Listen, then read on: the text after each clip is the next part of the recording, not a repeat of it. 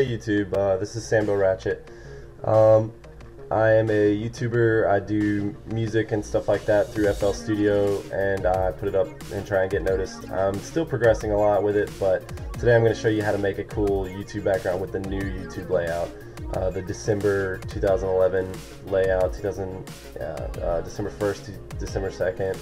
It's been kind of on and off. There's been, you can go on another person's computer and it's still the old layout. I don't really know when it's fully done. To me, it looks like it's fully done now. But this is my background, and I'm just going to show you how I did it, and I'm also going to give you guys a template for it.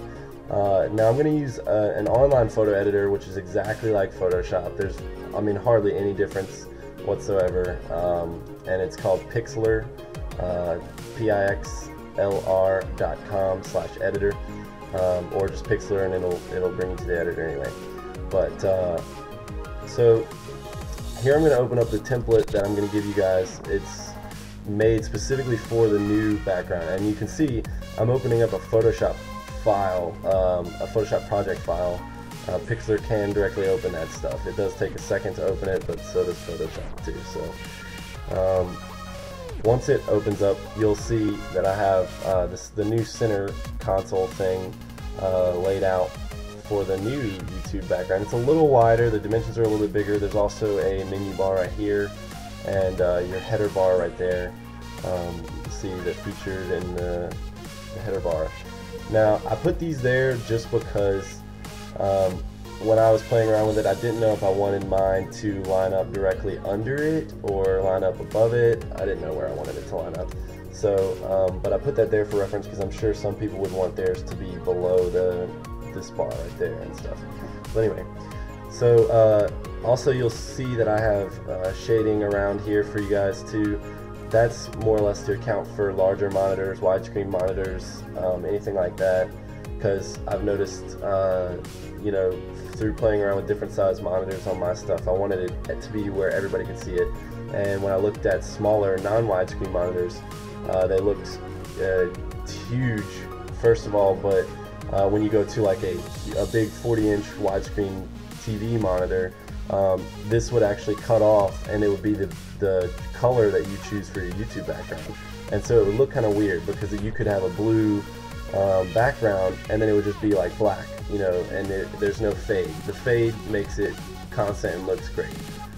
So anyway, most people do like their name next to the center thing here, and I'll show you how to do that in Pixlr.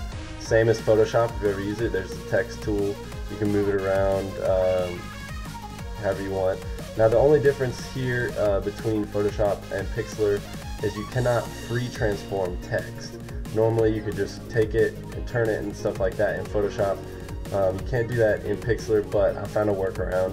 You just create a new layer. All these icons are the same too as Photoshop, so if you've played with it, you know it. Create a new layer though, and then just merge down with the text layer. And so now your text is not on its own text layer, it's all in a layer now. You can go up to edit and free transform, and you can transform it exactly like you do in Photoshop. So, you can place it up right next to it, you can do whatever you want. And then you can even redo the text and stuff if you need to. I chose a font here that's, it's not great, but this is just for demonstration. Yeah. And if you notice here that I have the actual background here, and I have it in the project file too for you guys, but that's just for demonstration. Like that's just for you to figure out and eye stuff where you want it to put it, where you want to put it at. When you go to actually save this to put it on your website or your channel, you want to hide that and save it without that, because it will show up if you're at the bottom of the page. Sometimes it'll show up, the little border that I made will show up down here and stuff like that. So this, and you can't make any of this transparent as far as I can see on the new stuff. You used to be able to make all of this transparent, and you can make your own sort of fake divs, more or less, or fake panels and stuff like that out of your colors, and then just transparent everything. But so yeah, when you go to save this, just hide that, and then let's go ahead and save. Saves just like you normally would on your computer. You want to save as a JPEG because YouTube makes you save JPEGs, or makes you upload JPEGs only. You could do quality as high as you want, as long as it's less than 256 kilobytes. That was the old size. I don't know if that actually, if they have a size requirement on it now, but I'll go ahead and save this as like new YouTube template tutorial or something. You can see I was playing around with other stuff as well. Yeah. So let's go to the YouTube channel. You go to your channel through clicking on your name up here, and you click on my channel, and it'll bring you to where I'm at right now, but just to show you. And then there's an edit channel button with this new layout.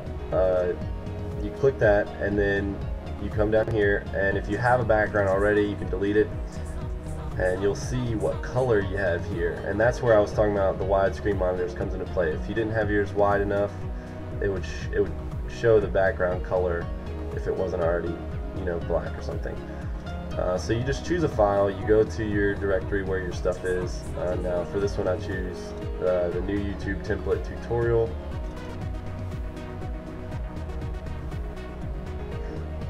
And it'll load up and show you. And see, for me, whenever I was doing it with you guys over here, I was actually lining it up with that menu because I wanted it to be below the menu on this one. And when you load it up, it looks just like that, and it actually matches very well with the colors. The color scheme I chose there, it already matches very well with YouTube's new default color scheme, and it kind of looks nice. Now the one thing that might be kind of buggy with this is the avatar thing. It always says choose file even if you already chose one. I mean, I chose one last time I was uploading it 20 minutes ago, so and it says to upload another one again. I don't know, I think that's just a bug. But once you upload it there, you can hit done and editing, or done editing, and then you'll see your new YouTube channel background. And this is what it looks like. Now with the new YouTube layout too, they have this kind of annoying, but I guess it's, I mean, whatever, thing down here where it's always going to be down here, so you can't just have your page going on forever. They cut it off more or less. And like I said, this is always going to be this color from what it looks like right now. They don't have any transparent stuff. So the fade into black is okay. You can maybe even fade it to white if you decide you want to make it look uniform, but I think they have a shader on that as well. But yeah, so that's how you make a YouTube background, and I said I'll put the Photoshop template for the new design in the description for you guys to download. This is SamboRatchet. Have a nice one.